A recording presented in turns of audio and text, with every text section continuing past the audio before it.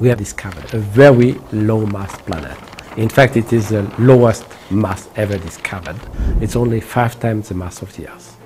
This planet is probably a rocky planet, maybe 50% larger than the Earth, so a very low mass planet, orbiting the star with a period of 13 days.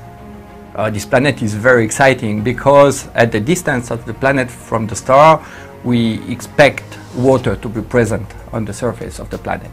And when you speak about water, you may speak about life.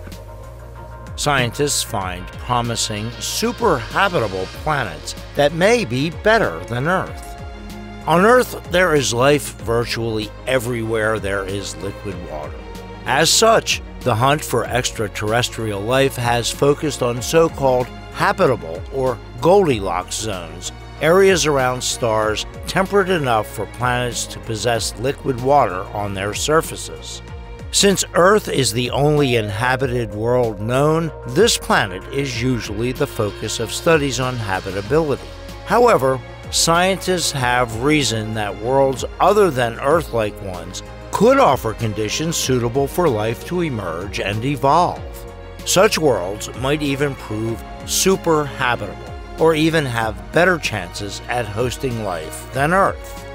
How many more years will Earth be habitable? Are there planets more habitable than Earth? What is the most habitable planet besides Earth? What are other factors that could make a planet super-habitable? Before we begin, make sure to smash the like button, subscribe to our channel, and click the notification bell for more amazing videos. The researchers created a set of criteria for planets to qualify as potentially super-habitable. This list includes an age of between 5 billion and 8 billion years old. Earth is about 4.5 billion years old. And a location within a star's habitable zone where liquid water could exist. They also looked for long-lived stars that are cooler than our Sun. Rather than focus on Earth clones, the team searched for planets that are more massive than our own. One that's about 1.5 times Earth's mass would be expected to retain its interior heating through radioactive decay longer, and would also have a stronger gravity to retain an atmosphere over a longer period of time. So, what makes a planet super-habitable? We know that Earth's warmer regions have greater biological diversity, so a planet somewhat warmer than Earth could host more life. That might not make it very comfortable for humans, but that's not the point. Likewise, the team looked for exoplanets that are about 1.5 times as massive as our home planet.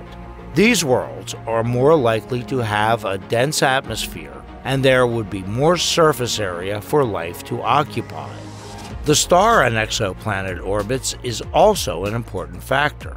The Sun is a yellow dwarf, and it does a good job of keeping Earth livable, but maybe this isn't the best kind of star for life. The Sun has a lifespan of about 9 billion years, and we've only got another billion years or so before it heats up and boils Earth like an egg. If you're playing the odds, planets that orbit longer-lived stars like orange dwarfs could have a higher chance of hosting life. A new study from researchers at Washington State University, announced on October 5, 2020, makes the case that there may well be planets out there that have conditions even more favorable for life than our own. Out of the over 4,000 currently known exoplanets, the researchers also narrowed those down to 24 candidate super-habitable planets that could be even better suited for life than Earth. Massive exomoons could be super-habitable because they offer a rich diversity of energy sources to a potential biosphere. Unlike life on Earth, which is powered primarily by the Sun's life, the biosphere of a super-habitable exomoon might also draw energy from the reflected light and emitted heat of its nearby giant planet, or even from the giant planet's gravitational field. As a moon orbits around a giant planet, tidal forces can cause its crust to flex back and forth, creating friction that heats the moon from within. This phenomenon of tidal heating is probably what creates the subsurface oceans thought to exist on Jupiter's Europa and Saturn's moon Enceladus.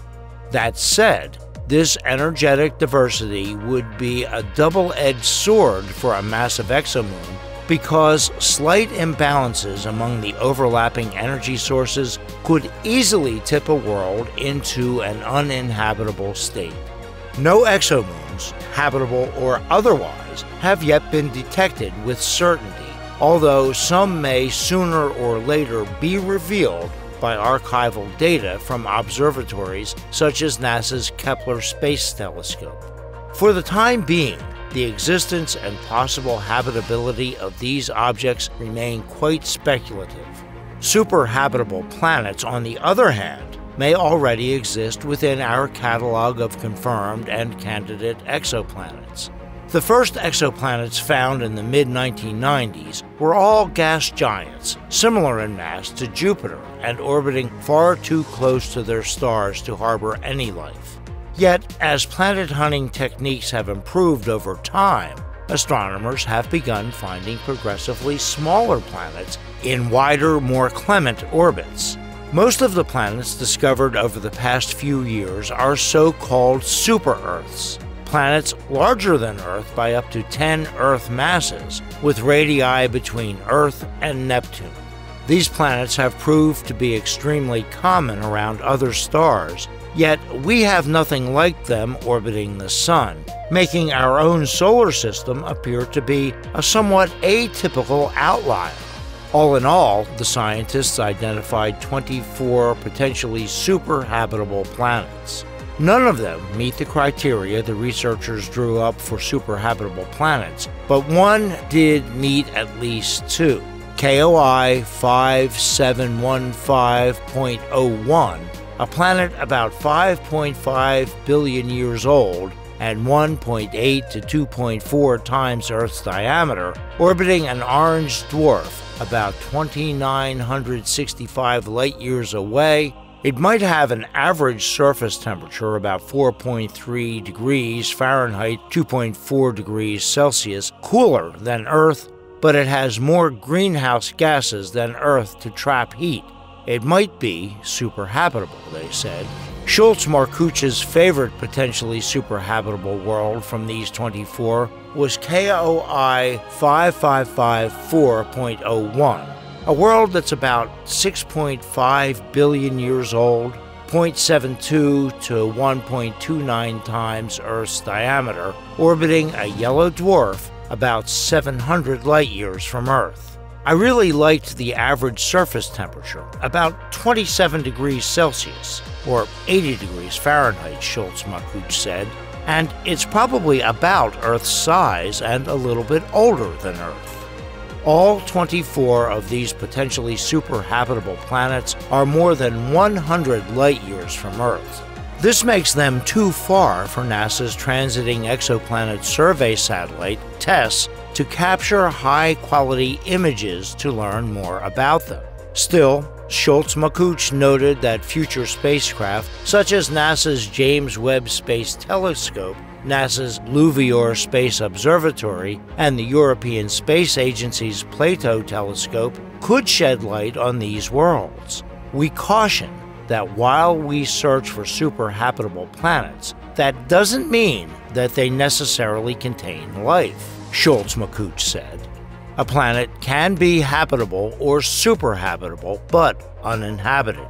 None of these potentially super-habitable worlds is closer than 100 light-years, and so at present they are inaccessible to further high-quality observations. But there may well be more super-habitable planets in the current list of known exoplanets. If such a world is found in our stellar neighborhood, it deserves a higher priority than Earth-like planets for follow-up observations.